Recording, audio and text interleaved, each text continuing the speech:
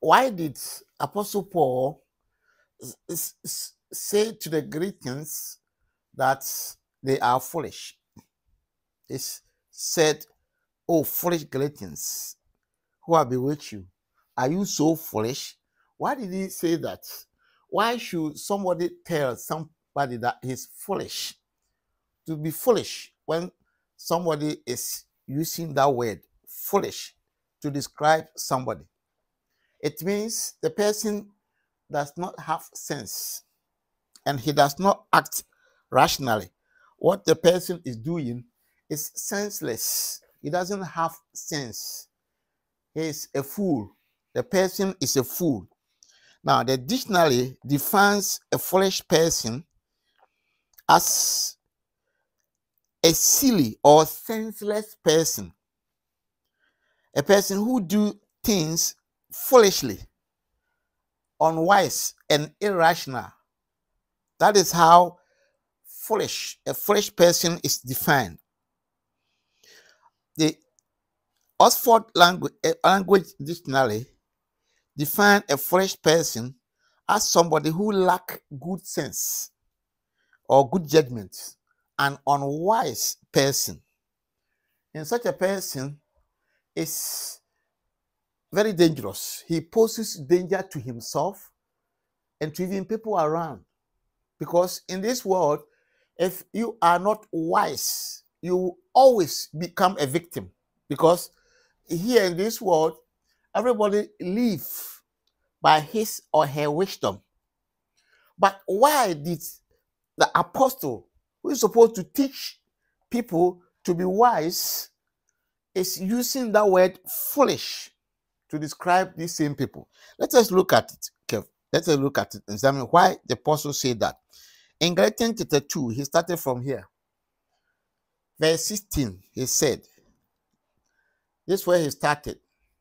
And then open up that language of foolish Galatians. In verse 16 of Galatians 2, he said, knowing that a man is not justified by the works of the law, but by the faith of Jesus Christ. Even we have believed in Jesus Christ, that we might be justified by the faith of Christ and not by the works of the law. For by the works of the law shall no flesh be justified. Then he said in verse 20, I am crucified with Christ, nevertheless I live. Yet not I, but Christ live in me, and the life which I now live in the flesh, I live by the faith of the Son of God who loved me and gave himself for me. He gave himself, he gave his life for me. So I live by that faith of him who gave himself for me, not by myself, not by whatever I can do to please God. I live on that faith which I see portrayed to me on the cross. Because Jesus told a Pharisee called Nicodemus in John chapter 3 that God so loved the world that he gave his only begotten Son, that whosoever believes in him will not perish but have everlasting life. John 3:16. That is what Jesus himself said to a Pharisee who is even a teacher of the things of the law.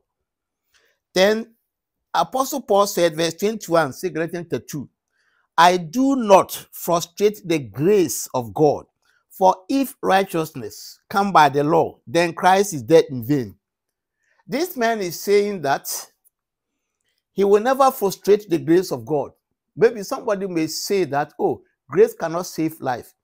This man is saying that if righteousness come by the law, people who think they are good, they can please God by their holiness, by their righteousness. He said, if righteousness come by the law, then Christ died in vain. Then he opened up from verse 1, chapter 3, to the Galatians. Galatians 3, verse 1. Oh, foolish Galatians, who have bewitched you, that you should not obey the truth. Before your eyes, Jesus Christ evidently set forth and crucified among you. Don't forget that he said in chapter 2, verse 20, that Galatians, that he lived by the faith of Jesus Christ who gave his life, gave himself for him. So he's saying that you have portrayed, the love of Christ portrayed vividly on the cross for you to see, then you want to also justify yourself at the same time. Verse 2, Galatians 3, this only will I learn of you. Do you receive the Spirit? That is the Spirit of God, the holiness that comes by the Holy Spirit, by the works of the law or by hearing faith? This is very simple. Just hear what God has done for you. That's what God requires from you. Did you receive the Spirit of God by the works of the law or by hearing faith? Are you so foolish? Verse 3. Verse 5. He therefore that ministers to you the Spirit and works miracles among you, does he by the works of the law or by hearing faith? Everybody wants miracle. Every Christian is chasing miracle. The apostle is saying that the one who ministered to you his Spirit, the Holy Spirit who performed the miracles and who works the miracles, does he, is a question, by the works of the law or by hearing faith? So you say, because I obey all the commandments of God, I obey tithing, I obey first fruit, I obey anointing oil or holiness, I give sacrifices. He's asking you, is that how you receive the miracle from the Holy Spirit? Then he said in verse 10, Galatians 3, for as many as of the works of the law are under curse. For it is written that cursed is everyone that continue not in all things which are written in the book of the law to do them. And nobody can do that. So that's why he's saying that everyone who is under the works of the law is under curse. Don't let anybody deceive you that if maybe you obey 10 commandments, you are going to heaven. If you can obey tithes, pay tithes faithfully, God is going to bless you. If you can give your first fruit, the whole of a month, give everything you have. Sacrificial giving. Just bath yourself with anointing oil and you'll be all right. That person is deceiving you, because here the apostle is saying that many of such people are under curse because you can't do everything under the law. And this is what the law says in Deuteronomy chapter 28, verse 15. It said, cursed is everyone who will not observe to do all that is written in the law. Everybody should obey everything. But even look at verse 11, Galatians 3. It says, but no man is justified by the law in the sight of God. So it's evident that just should live by faith. If even you can do all, you can be justified before God. That was why Jesus died. If you can satisfy God, God will never let Jesus die. What is the use then for Jesus to die? To shed his blood. Now, James says something in James chapter 2, verse 10 and 11. He said, if you obey all the law and offend one, you have offended all. You will be cursed. Because the one who said, thou shalt not kill, is the same, the one who said, thou shalt not commit adultery, the same person who said, thou shalt not kill. So if you do not commit adultery, but you kill, he was telling the Jews, because in John chapter 8, verse 3 to 5, the Pharisees and the scribes brought a woman to Jesus and said, he has committed adultery. So Moses had commanded them to kill her. But they didn't know that the same person, the same commandment, that same table of stones, in Exodus chapter 20, from verse 1 to 17, it is written, even first, thou shalt not kill before thou shalt not commit adultery came. So if you are not foolish, how will you bring somebody and said you have been commanded to kill the person, when in the same commandment, that table is said thou shalt not kill? So James is saying, if you think you are not committing adultery, but you are killing, it was referring to the Pharisees, you are also guilty of the law. And verse 12, Galatians 3, the apostle is saying the law is not of faith, But if any man want to live in them, fine, he can live in them.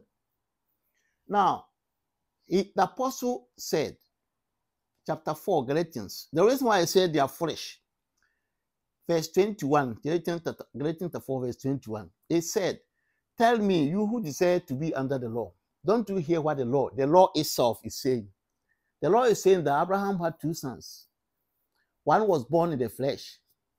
He uses his flesh to please God. And the one was born by promise, by the Spirit. And he said, these are allegories, are examples.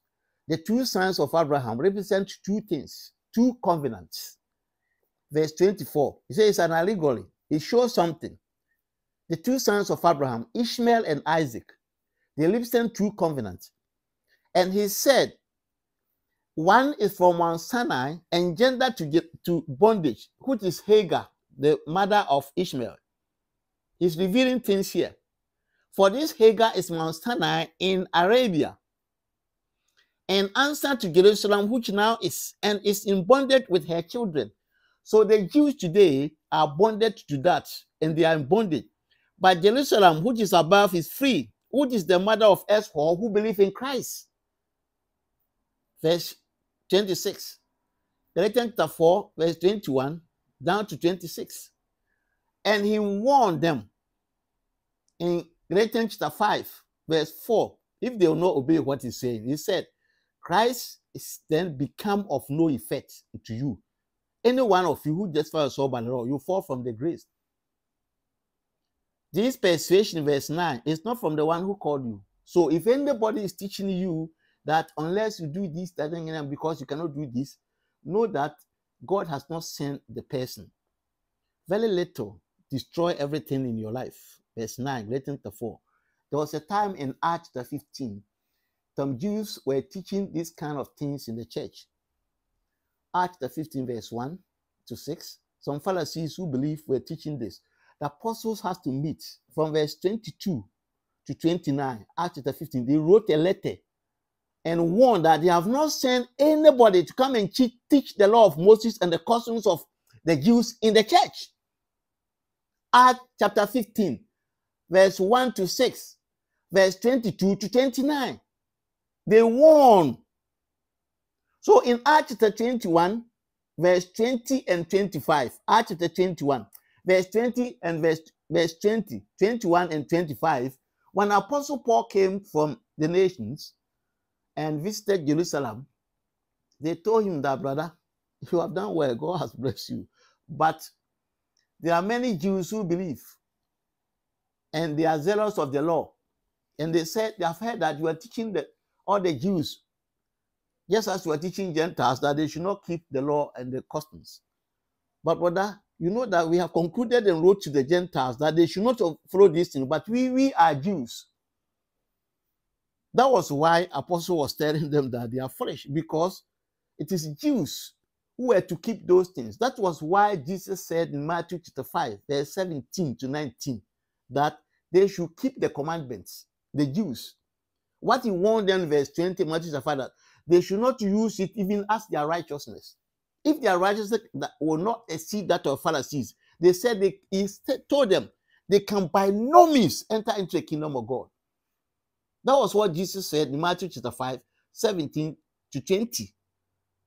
But the Spirit was speaking to Luke, who was not a Jew, in Luke chapter 16, verse 16, and said, the law and the prophets were until John the Baptist. Since that time, the kingdom of God, that is preached. Luke 16, 16. This apostle who is teaching this, look at his testimony. Acts chapter 22, this is what he said. The verse 3, Acts 22, 3. This is what Apostle Paul said. I am verily a man which am a Jew, born in Tarsus, a city in Syria, yet brought up in this city at the feet of Gamaliel. He was a doctor in law, and taught according to the perfect manner of the law of the fathers, and was zealous towards God, as you all know this day. This is the same man who is telling people that they are foolish, trying to justify themselves by the Lord. Now, in Acts 26, verse Acts 26, let us look at also verse 4 and 5, what this same apostle said. He said, my manner of life from my youth, which was at first among my own people, my manner of life from my youth, which was at first among my own nation at Jerusalem, know all the Jews. They know me, which knew me from the beginning, if they would testify that after the most straightest sets of our religion, I live a Pharisee. So here, Apostle Paul is saying that what the Jews are practicing is religion, it's not Christianity. What the Pharisees were doing, they were practicing religion. It's not Christianity. Christianity is defined as religion, but it's not religion. It's the life of Christ. Religion is trying to satisfy God by yourself. But Christians praise God by Jesus Christ, not by any person. So if people cannot understand this, they can be classified as foolish, just as the Galatians. They classified as foolish Christians. Somebody will just be justifying himself. So do you think we have to sin? Because listen, if you sin under grace, you shouldn't sin. But if even you sin under grace, this is what the covenant of Jesus Christ says. I'll be merciful to the unrighteous deeds, and their sins and iniquities I'll remember no more. There's nothing like that in the law of Moses. In the law of Moses, when you offend and it is testified that you are offended, you need to be killed. Hebrews chapter 10, verse 27. There's nothing like mercy, but under grace, there is mercy. Under grace, you cannot even sin. Sin cannot control you. Romans chapter 6, verse 14 says, sin cannot have dominion over you because you are not under the law. You are under grace. Why? Under the law, sin can control you. Apostle Paul said in Romans chapter 7, from verse 7 to 11, he said, he has not known sin except the 10 Commandments word, thou shalt not covet, has taught him. So sin took advantage of that and wrought in him all manner of sinful deeds. For without the law, sin was dead. That was what this apostle was teaching. So imagine somebody who wants to please God by the commandments, sacrifice, and ordinances that were taught in the Old Testament and doesn't know this. And there's something that is very scary. 2 Corinthians chapter 3, from verse 5 to 9. 2 Corinthians, comparing the commandments that were given from Sinai and the doctrine of the gospel, which is the doctrine of the Spirit. He said, God has made us able ministers. You can have ability when you are ministering the New Testament. Because he said the old letter kills. Why is he saying kills? Verse 7, he said, that ministration which was engraved on stones, written engraved on stones, the administration of death. And verse 9, they said their condemnation. Verse 14 and 15, that's 2 Corinthians 3. He said, but the people's mind were blinded. So till today, when people read Moses' law, they can't even understand. When they read the Old Testament, so people will still pray Psalms and still even pray Psalm 90, which was Moses' own prayer. They don't see it. That is why people are fools. That's why Christians become foolish. Because if you cannot understand these things, you'll be fooled. And you are seeking for miracles, but you find out that you are putting yourself under curse and destruction. I hope you will stay in the blessing. Stay blessed and stay tuned for more.